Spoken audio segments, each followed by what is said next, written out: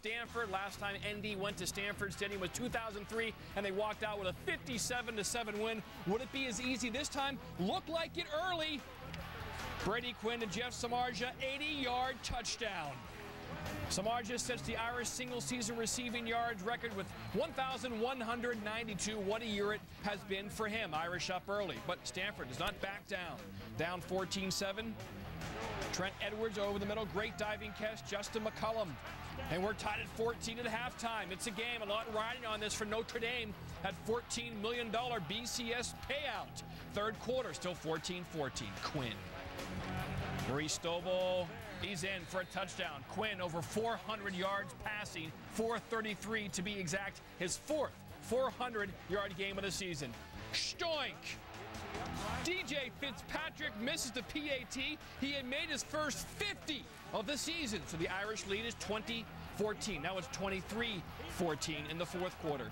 TJ rushing 87 yards for the score, and Stanford's down by just 2.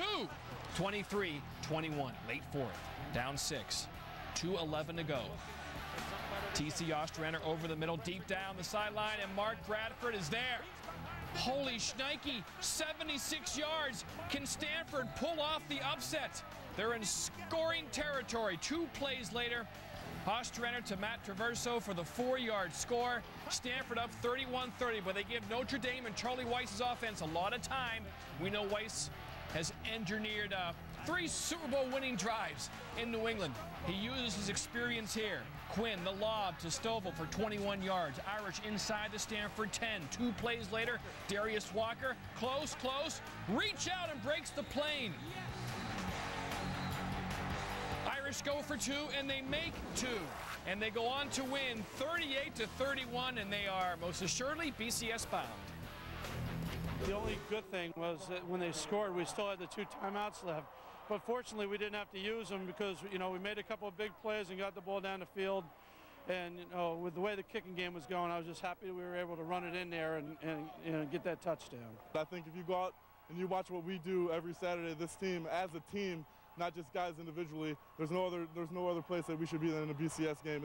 It's who we are, and we're going to represent the school well and college football well. Now it's up to the bowl committees. Notre Dame did what they had to do to become BCS bowl eligible, and you know that the Irish fans travel well. The only time that ND has played in a BCS bowl was back in the 2000 season when they were soundly defeated by Oregon State in the Fiesta Bowl, and that's perhaps where the Irish are heading. Needed to win and hope for a Virginia Tech loss in order to win the ACC Coastal Division. Virginia and Algro. Virginia's never won in the state of Florida. 0-13, including 5 ball games. And what Nicole Scherzinger is to the Pussycat Dolls, Emmanuel Byers. Don't you wish you? Is to Virginia. He caught a pass and threw that one to Dayon Williams for 90 yards. Look at this. Oops. Oh. That's Marcus Maxey and Brandon Merriweather running into each other. Virginia takes a 7-3 lead. Yep. Freshman duties. That's Aaron Clark. Got to hold the flag all game long, but he would come up big on the field. Devin Hester breaks one, but look. That's him, right? That's the flag waver right there. Aaron Clark, well done, son. Go back and get your flag. Time winding down in the second quarter. Kyle Wright efficient. 23 of 30, 248, no picks. Generous Moss for some beautiful NFL-like moves. Look at that. Miami misses the extra point. It's 15-10 at the break. Fourth quarter, Miami up 18-10, looking for insurance. Right on the bootleg. That would lead to a Charlie Jones 1-yard touchdown. Hurricanes go on to win. Virginia 0-14 in the state of Florida now. All right, so what about Virginia Tech? Miami did its part, but Tech could lock it up. The ACC's Coastal Division title will win over North Carolina. There they go, blocking kicks. Darryl Tabb with the block. Virginia Tech credited with 2 block kicks in the game. Ensuing drive, Marcus Vick, Jeff King, touchdown. Tech will miss the extra point. Vick 8 of 15, just 61 yards. 11 seconds remaining in the first half. Matt Baker looking for Jesse Holley. Found him, but Holley couldn't hang on. They settled for a field goal, 6-3 Tech at halftime. Third quarter now. Hokies finally get their offense going. Cedric Humes, a senior on senior day, give it to him. They gave it to him 6 times on that drive. He celebrates the touchdown with his family. Virginia Tech up 13-3. Then later, Humes dragging people into the end zone. Career-high 134 yards and a pair of scores for him. Take another look at it. Tech goes on to win it 30-3. And now now they get a chance to try to defend last year's ACC title. Apparently no one. Colorado blew a chance on Friday. Iowa State trying to do it on Saturday against Kansas. Second quarter, 7-3 Cyclones. Brett Meyer to Todd Blythe. With 14-3 Iowa State. Meyer threw for 257 yards and a pair of touchdowns. Fourth quarter now. Kansas down 14-6. Jason Swanson to Derek Fine. And Fine will take this one all the way down inside the 10. Later in the drive, it's Brian Luke. He's in for the touchdown. Kansas will make the two-pointer to tie it at 14. Later for it. Cyclones with a rock. Meyer back to pass again. Finds Austin Flynn. He's going to take it down inside the 5. That led to a touchdown run. 21-14 Cyclones are trying for their 5th straight conference win, something they never done. Later for it. Kansas ball. Luke finds Marcus Henry for 35 yards. Luke had lost his starting job back in October, but he got it back after Jason Swanson got hurt. Later, Luke to Dexton Fields. Touchdown. Tied at 21, and they will go to overtime. Let's go to the way back machine. Actually, not that far back. Last year, Iowa State needed to beat Missouri to go to the Big 12 title game. In overtime, Meyer picked off in the end zone, and the Cyclones went down 17-14. So now back to Saturday. Cyclones got the ball first. Brett Culberson from 41 yards away. No good. He missed one in regulation that would have beaten Missouri last year in the game that we just flashed back to. So Iowa State hoping to try to win its first conference title outright in 114 years, but Kansas said it's not going to happen. Scott Webb said, that's what I dream about every night. I finally got to do it. His game winner gives Kansas the victory.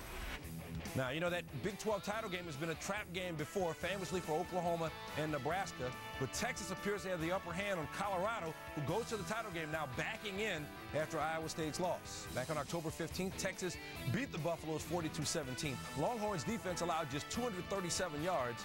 But Gary Burnett and company will try again. None of us like the way we got it done, but we got to find a way to get it done.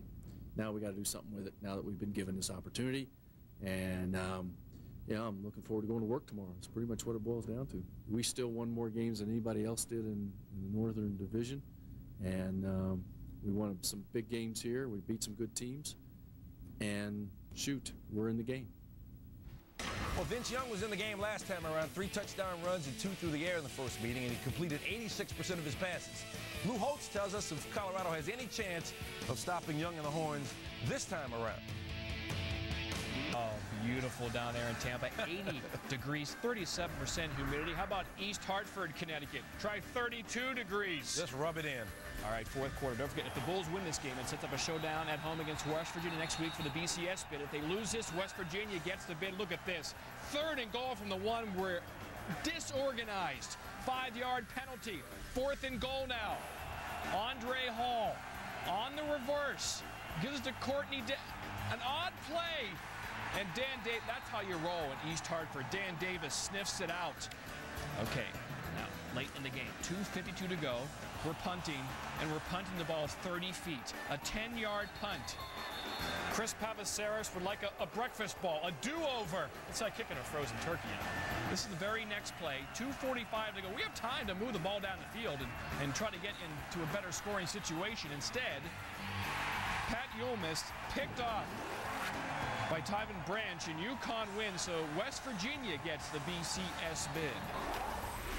All right, if you win the Big East BCS bid and you're not the Miami Hurricanes, chances are you're not winning the ball game you're playing. That's been the case since the BCS started back in 1998. The 3 previous teams that have reached a BCS bowl game have all lost by a combined 66 points. But West Virginia continue that trend.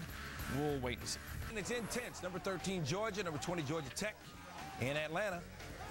100th game between the two. Georgia's won the last 4. This is the top play nominee. First drive of the game. Reggie Ball up top for Calvin Johnson. 7-0 Georgia Tech. Their first lead since 2001 against Georgia. Such a great catch. DeMario Minter, the Georgia defender, actually clapped for it after the catch. Late first quarter, Reggie Ball to Pat Clark. He's nailed by Greg Blue. What's up, dog?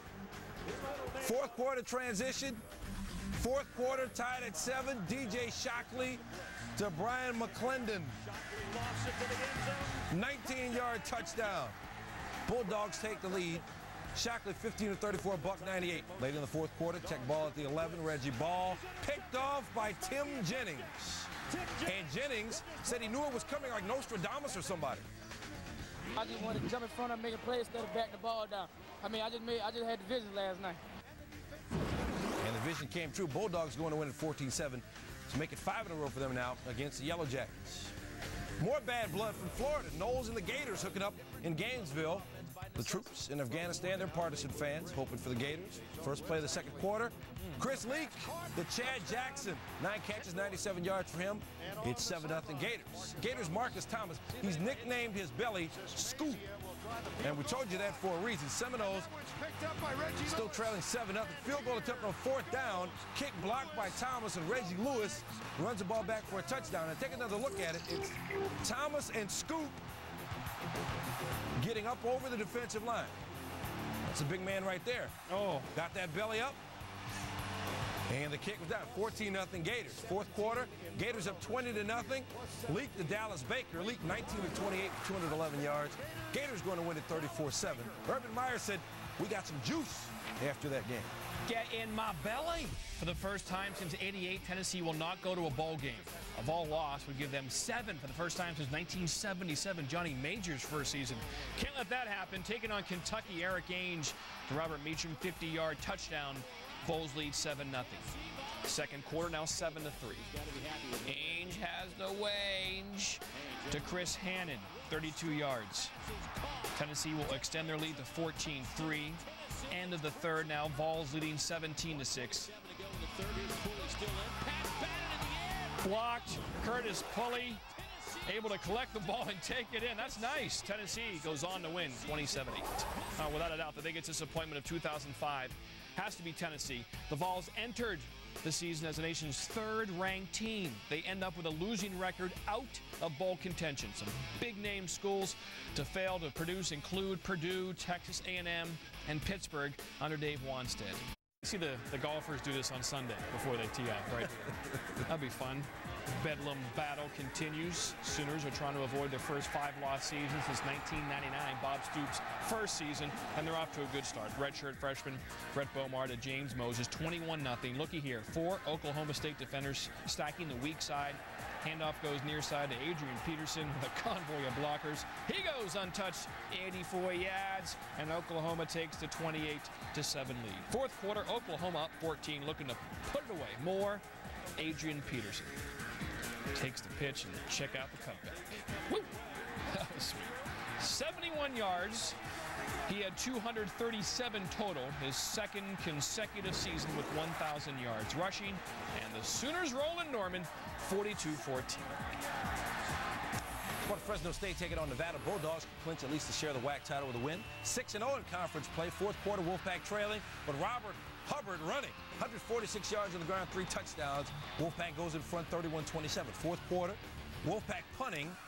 The ball will go off Elgin Simmons' back. And the Bulldogs turn it over. Wolfpack recover. Ensuing possession for them, Jeff Rowe to Nietzsche and Flowers. Rowe with 2 touchdowns, 1 in the air, 1 on the ground. Wolfpack up 38-27. Next possession for Fresno State, Paul Pinniger to Matt Rivera.